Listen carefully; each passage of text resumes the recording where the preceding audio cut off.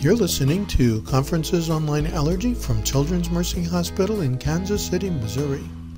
Today is April 10, 2020, and I'm your host, Dr. Jay Portnoy. Our topic today, natural killer cells. Our presenter is Dr. Aarti Pandya. She's in the section of Allergy, Asthma, and Immunology at Children's Mercy Hospital in Kansas City, Missouri.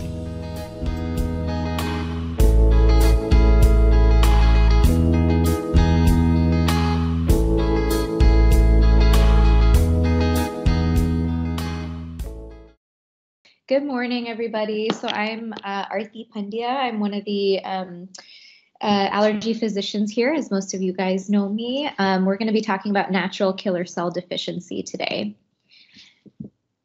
So I have no disclosures. Our objectives today, we're going to talk about the characteristics of natural killer cells, do an overview of natural killer cell deficiency, the clinical syndromes that accompany natural killer cell deficiency, the method of diagnosis for this disease process, and possible treatments. So we're going to start off with a question. What receptor is expressed by NK cells? A, Fc gamma R2A, B, Fc gamma R2B, C, Fc gamma R3A, D, Fc gamma R3B, or E, Fc gamma R2C? R3A. Yeah, very good. So the correct answer is Fc gamma R3A. One more question. What cytokine is essential for NK cell development? A, IL-2, B, IL-7, C, IL-8, D, IL-15, E, IL-23, or F, IL-33? It's ILC, so B, IL-7. Correct answer is actually IL-15, so the answer is D. So when we talk about natural killer cells, it's important to define what these cell types are, as well as consider what their functions are. So NK cells are lymphocytes that function in both the innate and the adaptive part of the immune system. One of their major functions is to mediate antibody-dependent cell cytotoxicity, and they produce a whole host of cytokines. They also recognize a broad range of PAMPs or pathogens through their pattern recognition receptors. They're most appreciated for their defense against viral infections as well as tumor surveillance. They do also play a role in immunoregulation, coordination of immunity, as well as modulating autoreactivity. In healthy kids, they comprise about 10% of the lymphocytes. So when we talk about additional functions, as compared to their B-cell, T-cell counterparts, NK cells, from what we know right now, lack rearranged antigen receptors. They do produce high levels of interferon gamma very early on, and this is important in their function of fighting off viral infections, and it's also important for other functions as well. They do express receptors of several types of MHC class 1 molecules via a receptor that's called killer immunoglobulin-like receptor. So this receptor is expressed here on the plasma membrane of NK cells. The killer immunoglobulin receptors interact with class 1 molecules, and they alter NK cell cytotoxicity through ITIMs. So we know that ITIMs are inhibitory molecules as opposed to ITAMs. Recent studies do suggest that NK cells can exhibit memory with previous encounters of antigens, but we don't know the exact mechanisms by which they do that right now. We do know that they participate in antigen-specific immune responses by virtue of ITAMs through receptor CD16 that binds the Fc region of IgG molecules.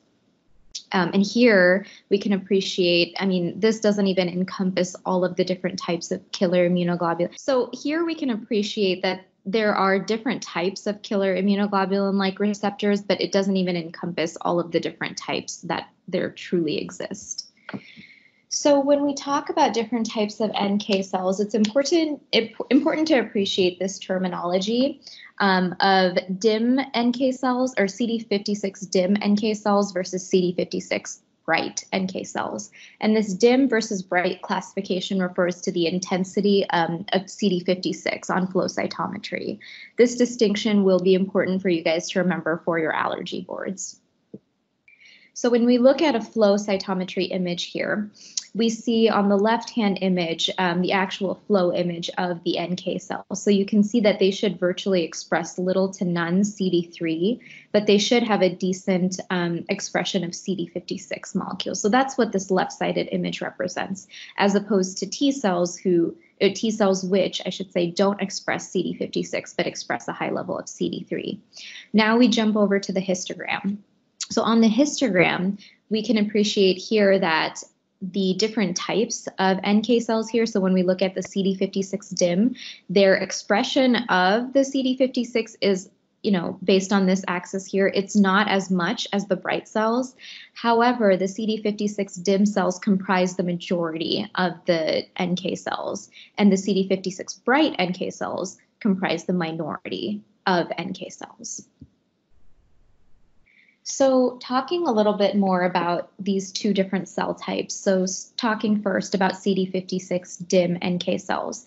These are known for their high cytolytic activity, and they do cytolysis by two different mechanisms. The first is granule exocytosis, and then using perforin and granzymes for killing. And the second is by use of FASL and tumor necrosis factor-related apoptosis. And this then induces different ligands and productions of a whole host of cytokines, which allows, again, for cytolytic activity. These DIM cells are also appreciated for their ability to do ADCC, or antibody-dependent cell cytotoxicity. And that's via their CD16, or the Fc gamma R3 receptor. As we had mentioned in the flow image, these comprise of the majority of the NK cells, and these are also the mature types of NK cells. So on this image here, it's this one on the right-hand side. So then, distinguishing that between CD56 bright cells. So CD56 DIM cells are known for their cytolytic activity. The CD56 bright cells are more appreciated for their immunoregulatory role. So they have modest expressions of cytolytic granules, killer immunoglobulin-like receptors, Fc gamma R3 expression. Again, these are the minority of NK cells, and they are the immature form. They are thought to be a precursor to the DIM cells. So the bright cells are the precursor to the DIM cells.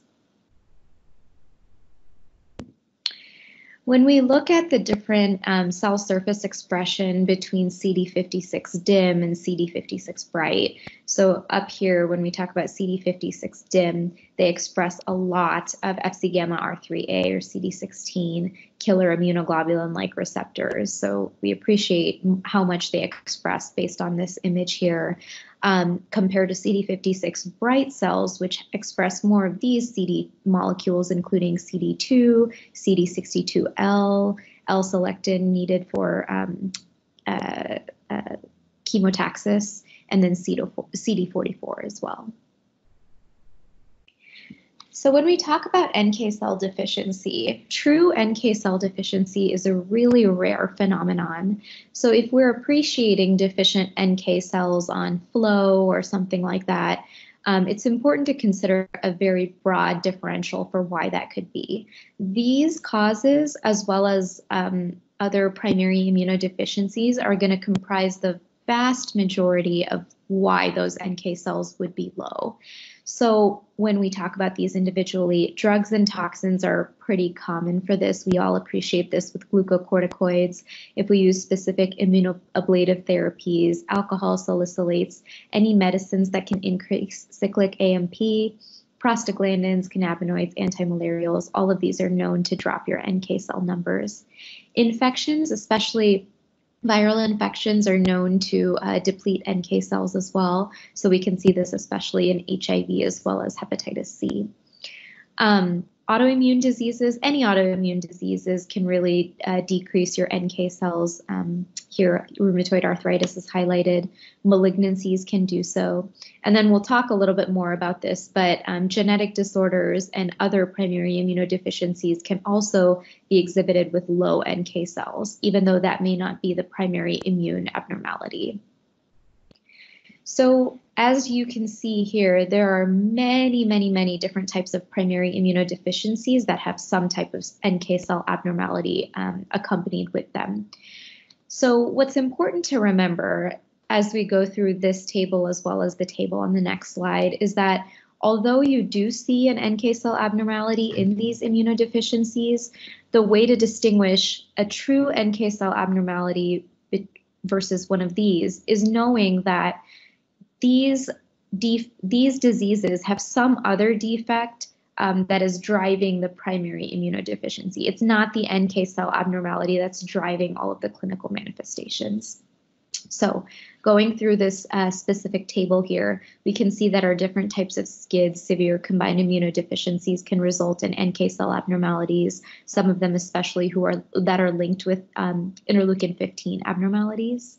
We see that IPEX, Bloom syndrome, Fanconi, all of these, including Wiskott-Aldrich, can be accompanied with NK cell abnormalities, including leukocyte adhesion deficiencies. We have X-linked lymphoproliferative disorders, Bayer lymphocyte syndrome, hyper-IgM.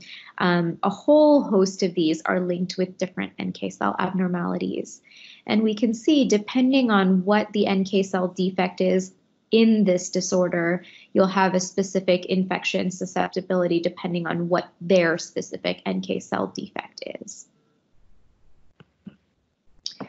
So now when we talk about NK cell deficiencies, these are some of the features that are kind of important to consider when we are thinking about a true NK cell deficiency. So as I highlighted in the previous slides, it's important to remember that if you have a true NK cell deficiency, your NK cell abnormality is going to represent the majority of the clinical and immunological abnormalities of the patient. That defect should be stable over time. As we all know, with when we're doing workup for immunodeficiency, either outpatient or inpatient, we may see variable levels of NK cells on flow cytometry, and then those inevitably, as an infection or some sort of disease process improves, those NK cells or NK cell abnormality will improve over time.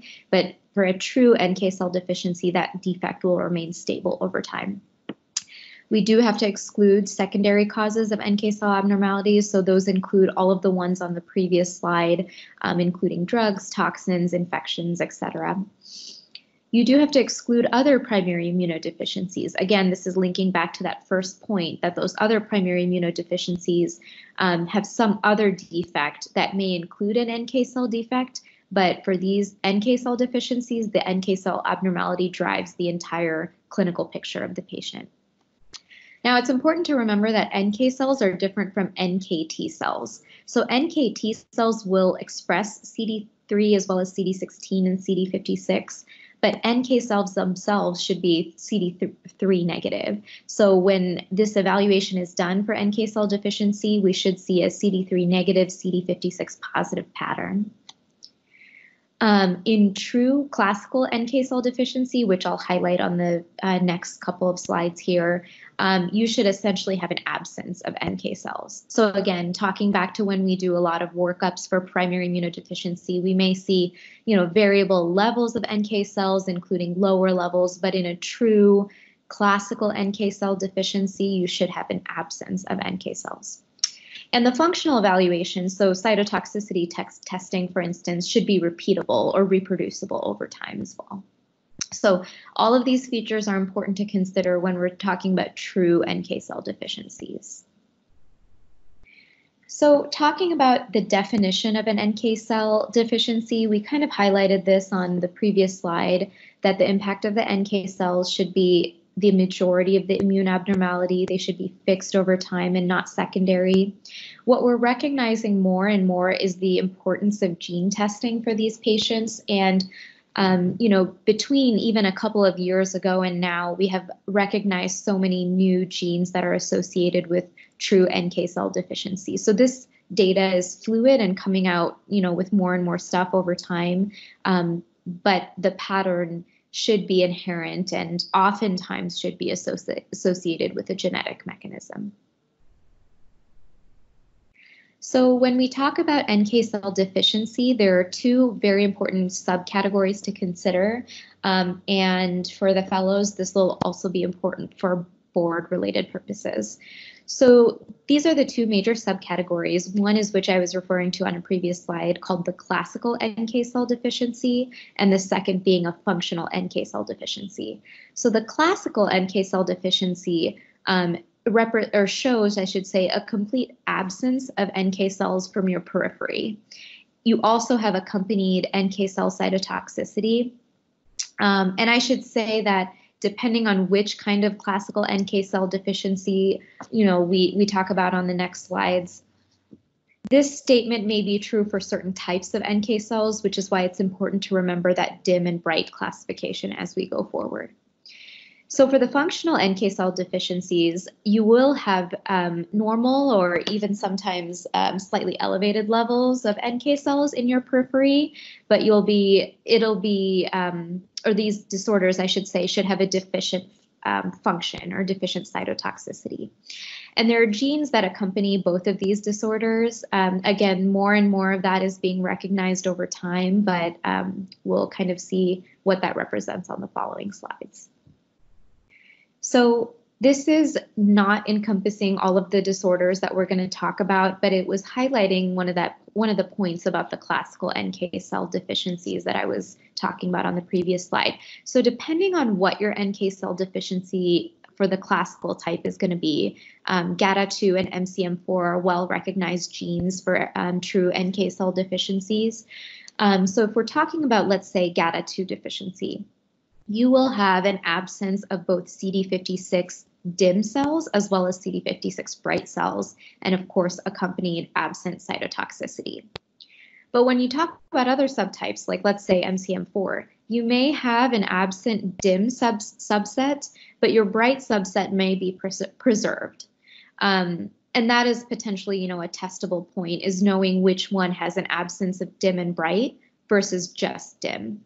And of course, for MCM4, we'll talk about in the next slides, but there is an absence of your cytotoxic function.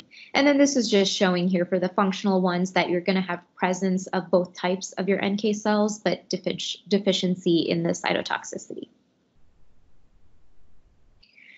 So classical NK cell deficiency type 1 was a previous classification for one of the most well-recognized NK cell deficiencies. So this stems from GATA2 haploinsufficiency. We know that GATA2 is a transcription factor that allows for survival and maintenance of a variety of hematopoietic cell subsets. But when we look at this deficiency, essentially, we should see an abnormality in the GATA2 gene. The clinical manifestations of this NK cell deficiency specifically include very severe viral infections. So HPV infections, you can get anogenital cancers that can be the cause of death for patients. You can get disseminated life-threatening HSV, CMV, VZV infections.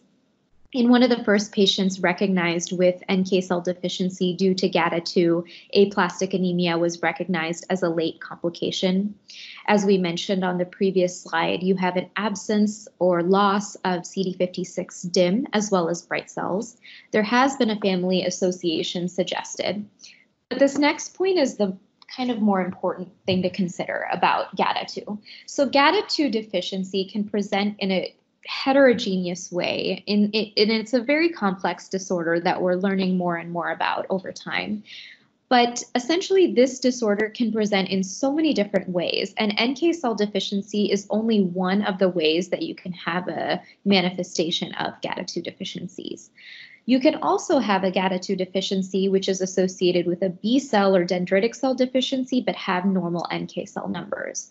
So what I'm getting at here is that again, classical NK cell deficiency is just one of the manifestations of GATA2 deficiency and doesn't represent every single abnormality that can happen with GATA2.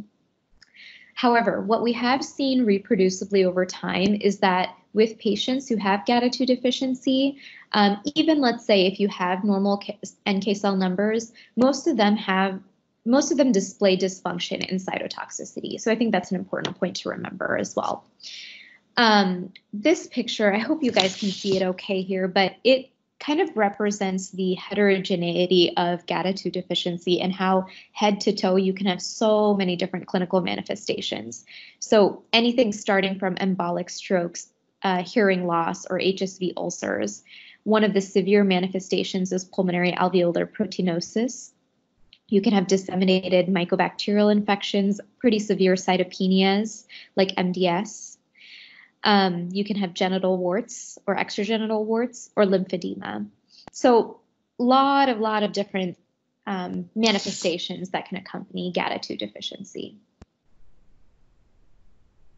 Talking a little bit more about GATA2 deficiency. So there was a study looking at a cohort of 18 patients with, it was at the time called classical NK cell deficiency 1, now just known as, classical NK cell deficiency with GATA2 abnormalities. So most of these patients in this cohort had no CD56 NK cells, and they were also found to have low numbers of monocytes and B cells, but no effect on their immunoglobulin levels.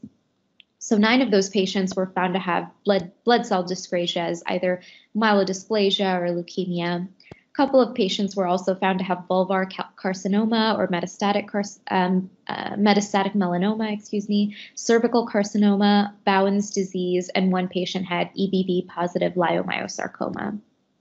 5 of those patients had pulmonary alveolar proteinosis, and the majority of them had some type of severe infection that happened. So 78% had a severe HPV infection, 78% had a mycobacterial infection, and then 28% also experienced fungal infections.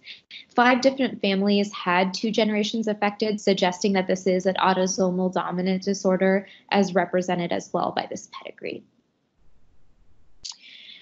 So when we talk about GATA2 insufficiency, we have these 2 different images here. The one on the left is representing how poor the survival is for these patients, and the one on the right here is representing, again, all of the different clinical manifestations that can happen. So you can see here onset of illness and patients being asymptomatic. That's this first image here in the upper left-hand corner. And you can see that the majority of the patients are going to have manifestations by the time that they're 30. And you can even argue that the patients, the percentage that are asymptomatic significantly drops, between even the ages of 10 to 20. So patients present pretty early in life with the symptoms. Your survival after your onset of illness drops pretty significantly as well, depending on the time of diagnosis and, the time period, that the patients are actually living to. This is also representing a survival curve in terms of just how long these patients live in general. And you can see that there's pretty sharp decline that happens here. And in terms of transplant-free survival, we see that that slope is even more sharply declining. The cumulative incidence of transplant kind of increases in the way that this curve shows, but even survival after transplantation currently is shown to be pretty poor, with that percentage dropping off significantly by year 4 after transplantation. So this is pretty significant in terms of the severity and survival of this disease process. So talking a little more about the manifestations of this disease. So in this upper left-hand part of the second image, we can see the different bone cell abnormalities that, bone marrow, abnormalities that are represented. We can see cutaneous manifestations in image E. In image G, we see that pulmonary alveolar proteinosis represented. In images I and H, we see manifestations of warts. And in image N over here, as well as K, we can appreciate lymphedema, and O represents one of the more life-threatening manifestations of embolic strokes. So a lot of stuff that can accompany GATA2 insufficiency. So that's everything about our first one, which is GATA2 insufficiency. Talking about one of the second, probably most well-recognized classical NK cell deficiency is MCM4 deficiency. So we know that these patients who have an MCM4 deficiency only have a partial deficiency in MCM4. And the reason being is because studies where we have a complete MCM4 deficiency has been shown to be lethal in mice and not even recognized in humans for that reason. So what is MCM4? It's part of this protein complex that directs DNA unwinding and polymerization. So in this disorder, we saw on one of the previous slides that there is a depletion of your dim NK cell subsets, but there is some preserved NK cell bright or CD56 and bright cells. However, I think it's important to know that, we recognize that the survival of overall GATA2 patients is poor over time. We don't know the exact trajectory for MCM4, but I think one of the points for us to just think about is that we know that the bright subset is a naive subset and the dim is a mature subset. So could these patients over time have a complete loss of NK cells? That's certainly possible. We just don't have enough retrospective data yet to know the answer to that question. But anyway, so that's just an important point to consider here. The original report of MCM4 deficiency with NK cell deficiency was recognized in a large consanguineous Irish cohort. And these are some of the highlighted clinical manifestations here. So recurrent EBV lymphoproliferative disease, recurrent viral infections. You can have intrauterine growth retardation as well as postnatal growth retardation, adrenal insufficiency, and short stature. So all of these are manifestations of MCM4 deficiency.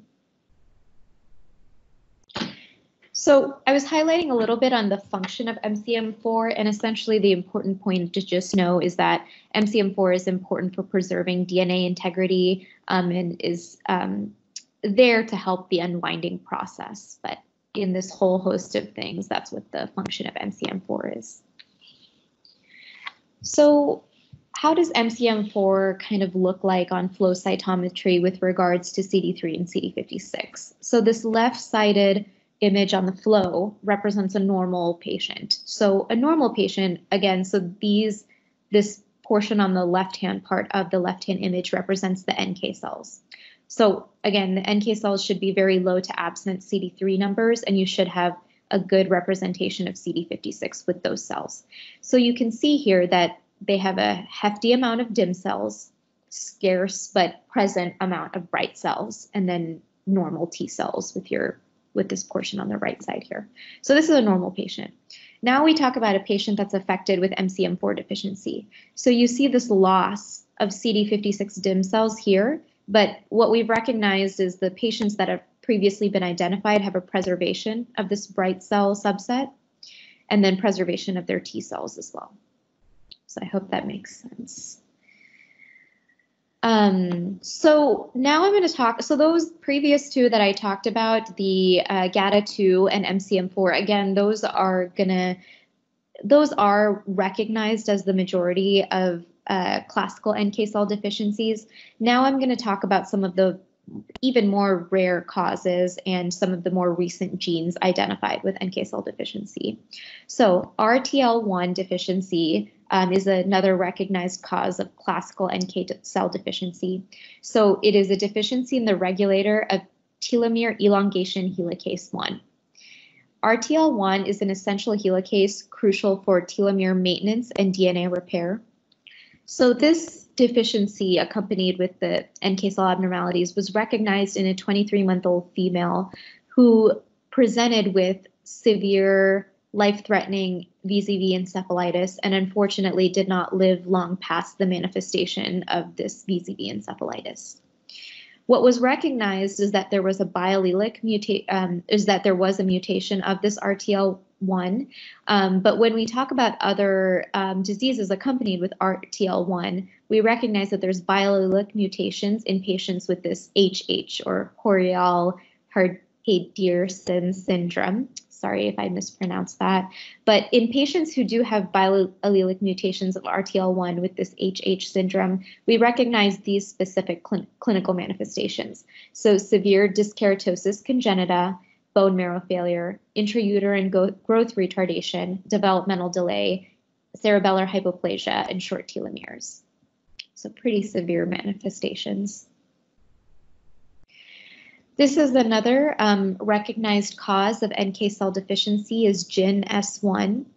So this was recognized from 5 patients from 4 different families, with clinical manifestations including intrauterine growth retardation, chronic neutropenia, and NK cell deficiency. These patients also had preservation of their CD56 bright cells and had a low amount of CD56 dim cells. So this GINS complex is required for the function of MCM helicase, which we recognized is important for preserving DNA essentially. So those essentially have similar functions. And in 4 out of 5 of the patients that were recognized to have NK cell deficiency and this GIN-S1 deficiency, 4 out of 5 of them were found to have severe VZV and CMV infections, and then 2 of them had disseminated CMV infections with bullous skin eruptions. This is a very testable thing, so just want to highlight on that for the fellows. So one of the other classical NK cell deficiencies is from IRF8 deficiency. So this was originally described in a family in 1982 that had progressive and fatal EBV infections due to lack of NK cell cytotoxicity. So the point for us to remember as immunologists is that there's a biallelic mutation in IRF8 that allows for this disorder to even happen in the first place. Patients who have like heterozygous mutations, for instance, do not have severe clinical manifestations. So it is a biallelic mutation that causes this disease process. So talking about the clinical manifestations, there were 3 siblings who were recognized to have pretty severe prolonged EBV infections with hospitalizations, and mycobacterial infections are also a well-recognized clinical manifestation. As described with some of the other NK cell deficiencies, there was a decrease to absent dim NK cell subset, but increased or normal bright NK cell subset. Important point to remember about IRF8 is that the expression is induced by IL-15. As we highlighted, it is a very important cytokine needed for NK cell maturation. So again, biallelic mutation in IRF8 can result in impairment of NK cell maturation and can result in this entire disease process. So that's everything about the classical NK cell deficiencies. Talking a little bit more about functional NK cell deficiencies. So this is a different, different type of disease compared to the previous ones in that there are normal NK cell numbers in your periphery, but they are functionally disabled. So you really have to have a high suspicion of this disorder to prompt you to even do the appropriate testing to diagnose this disorder. We do know that the patients recognized with functional NK cell deficiency have a pretty high susceptibility to HSV infections. So it's not just that they have, pretty protracted courses with those. It's that they also have a high susceptibility to HSV-1 infections and an abnormal susceptibility to other viral infections, including EBV, VSV, HPV. And of course, these patients are noted to have more complications from these infections as well. We still don't entirely know the mechanism for this subset. There is one gene mutation that is recognized with functional NK cell deficiency, which I'll talk about on the next slide, but we still don't entirely understand the mechanism for how that gene interplays with these clinical abnormalities. We also do recognize at this juncture that there are functional NK cell deficiencies without recognized gene mutations, and this is kind of an evolving thing right now. So when we talk about the functional NK cell deficiency that has a gene defect, it's a gene defect in this gene right here, FCGR3A gene, which encodes CD16. So this is kind of our current understanding as to how this gene may interplay with functional NK cell deficiency. maybe not explain every single part of it, but this is our current understanding of how this happens. So CD16, as we talked about on the previous slide, is an NK cell IgG-Fc receptor, enables antibody-dependent cell cytotoxicity. So what happens is because of this gene abnormality, there's an alteration in the distal immunoglobulin domain of the extracellular portion of CD16. Note that that doesn't mean that you can't have binding to CD16, but it may change what I'm about to talk about here. So the mutation doesn't affect antibody-dependent cell cytotoxicity. So talking to that point that you're still able to have binding with that, but it impairs your CD16 from being able to be used as a co-stimulatory receptor when CD2 is ligated for spontaneous cytotoxicity. So important point to remember, antibody-dependent cell cytotoxicity is not affected, but NK cell cytotoxicity is affected. What we recognize here is that CD2 binds to CD58 and CD48 expressed on malignant and EBV-infected cells, and the ligation CD2 ligation is used by CD16 to amplify signals and further, like I said, further functions of it.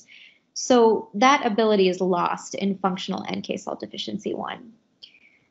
Again, the mutation does not evade the surface expression of CD16 nor the total binding of it, but it destroys the epitope present in the distal immunoglobulin domain recognized by anti-CD16 monoclonals, causing a mutant CD16.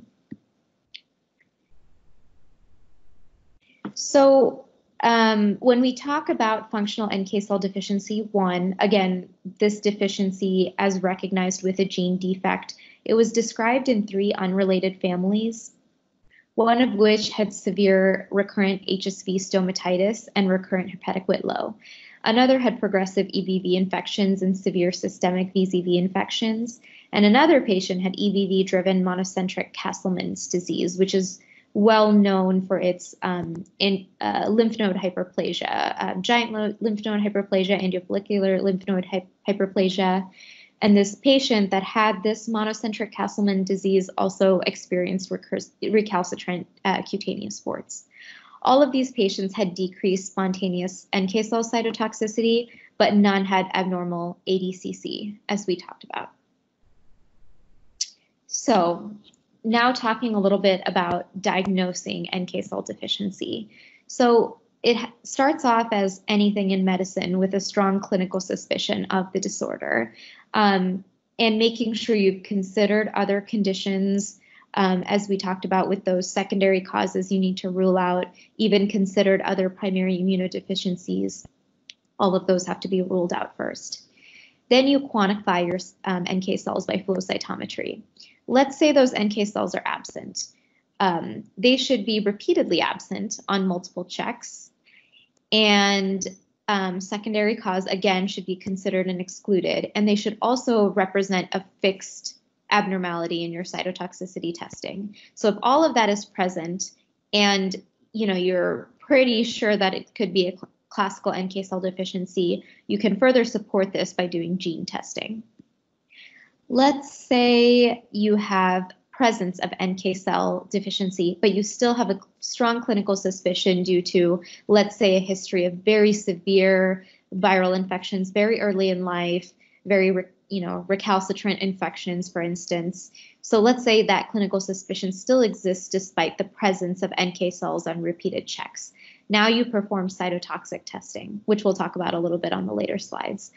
And this cytotoxicity testing, it's important to note that this has to be reproducible. Specifically, what's recommended in the most recent articles regarding NK cell deficiency is that you have to repeat it at least 3 times and show 3 fixed abnormalities without any other confounding factors to be able to say that, okay, it could be a functional NK cell deficiency.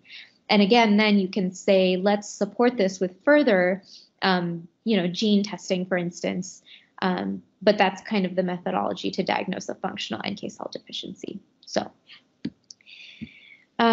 this is a little more encompassing table about with regards to all of those different genes that we talked about for the classical NK cell deficiencies as well as the functional NK cell deficiencies.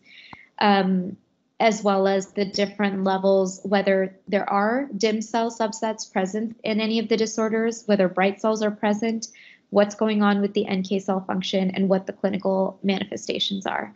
I will for sure give this PowerPoint to you guys, and for the fellows, this table came in super handy for me when I was studying for boards.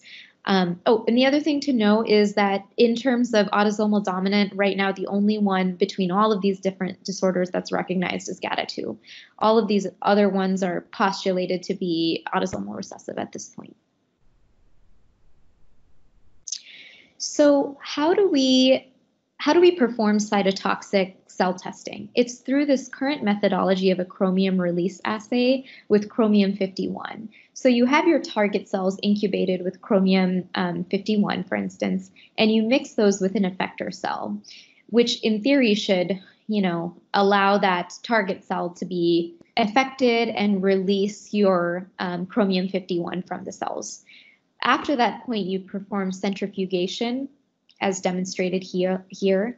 And then this right side is kind of just talking about the same thing as this left side. So depending on the release of the chromium from the cells, that kind of represents your cytotoxic either function or dysfunction, which can be further quantified and then determined whether you actually have a cytotoxic dysfunction or not. So again, going back to diagnosing an NK cell deficiency, what would prompt your suspicion at this point? I mean, I highlighted on the severe viral infections here, but some of the other things that can prompt your suspicion include severe mycobacterial infections that present very early in life, possible lymphoproliferative manifestations as well, if we're talking about GATA2 insufficiency. But in general, what's similar between all of these disorders is pretty severe and recalcitrant viral infections. So then we perform our lab testing with the flow. And again, those abnormalities are fixed on the flow cytometry.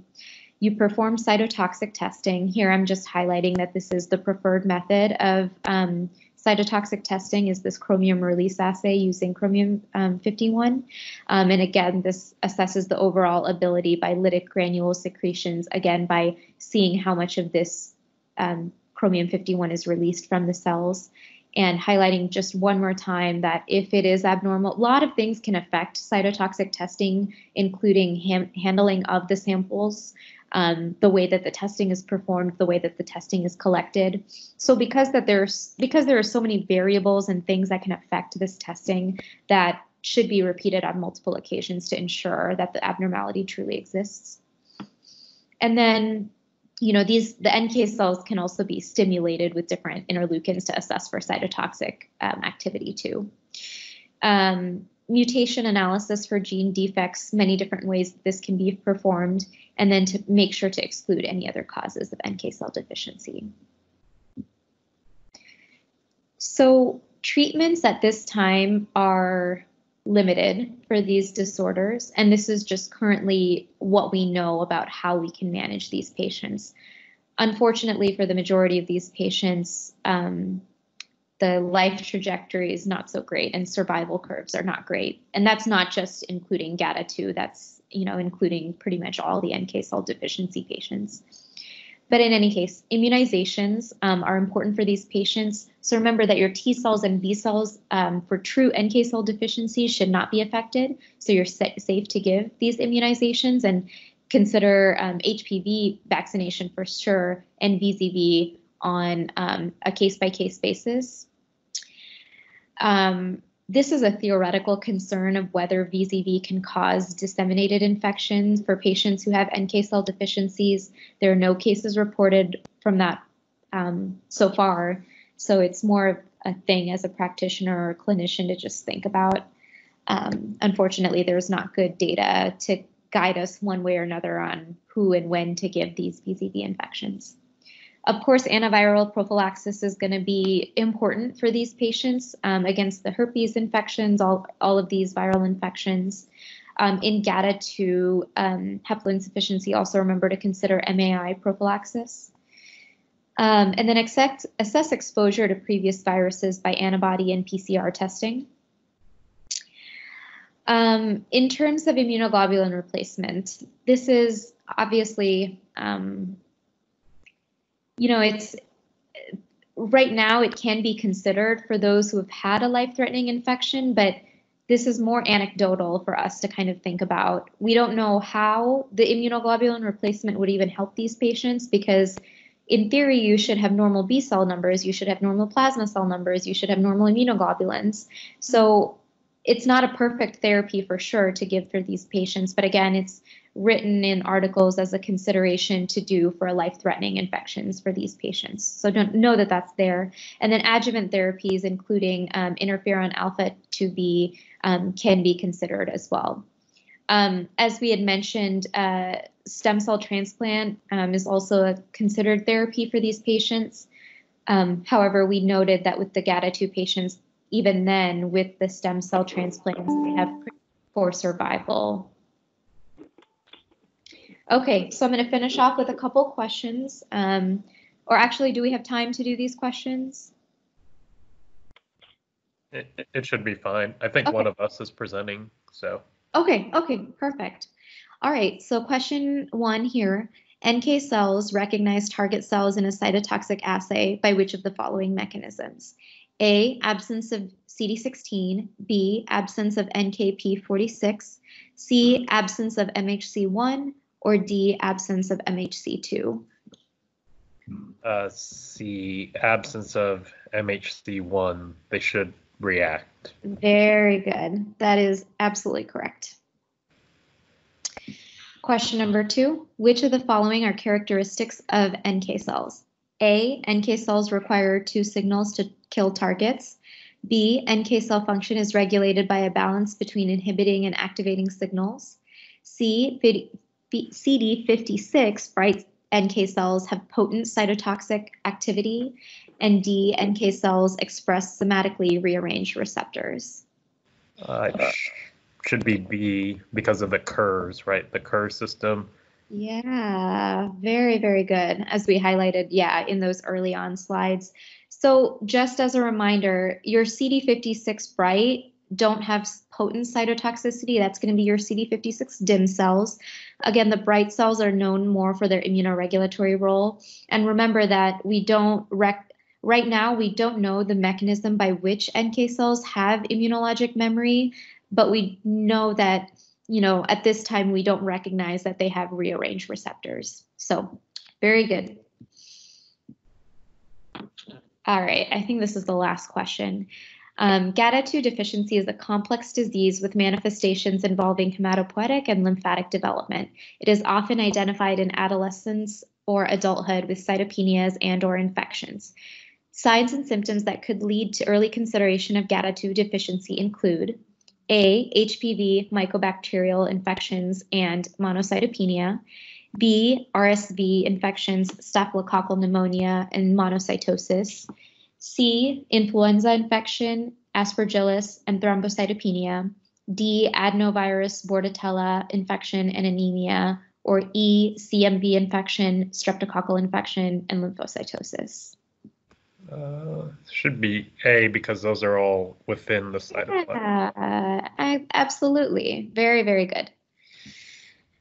All right. So I think that is it. Thanks for listening, you guys, and allowing me to present today. Does anybody have any questions about anything?